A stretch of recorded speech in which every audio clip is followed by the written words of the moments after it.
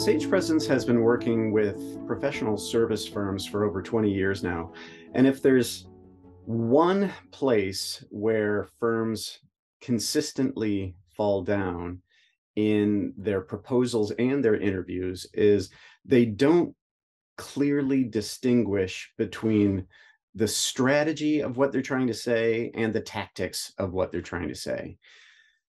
This past year, I've been working with an engineering firm who feels like the single most important thing they need to figure out when it comes to any project is what's their solution going to be.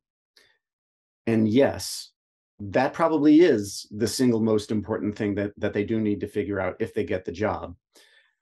But in order to get the job, they need to communicate the big picture, the strategy of why they are a perfect fit for this project. And strategy isn't about the problem. It isn't even directly about the project. It's not about their solution. It's about the bigger picture. It's about how the owners of the project are thinking about the project. It's their overarching relationship with the project.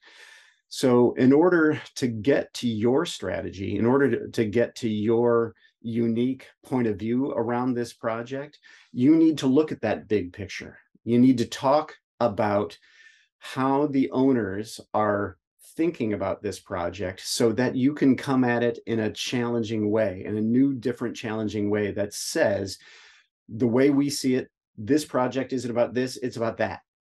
And if you look at it like this, you're in danger of this failing. You've got to bring this perspective to it. If you bring this perspective, that's what's going to help you succeed. So think of us as representing this perspective. And that needs to get communicated in the cover letter of a proposal. It needs to get communicated in the opening words of an interview. Now, maybe the single most important thing in relation to all of this is you can't start thinking about this too early.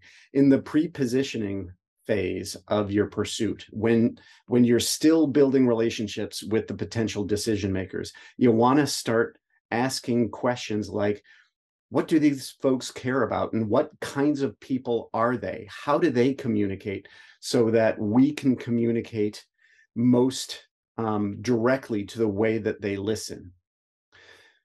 So strategy, thoughts, and ideas and approaches can't come early enough in the pursuit process. You want to start thinking about, how are we going to position ourselves that's unique and different and most valuable to this project? And you're gonna want to start thinking about it and collecting information about it as early as possible in that pre-positioning phase. Give that a shot and let us know what you think. Thanks.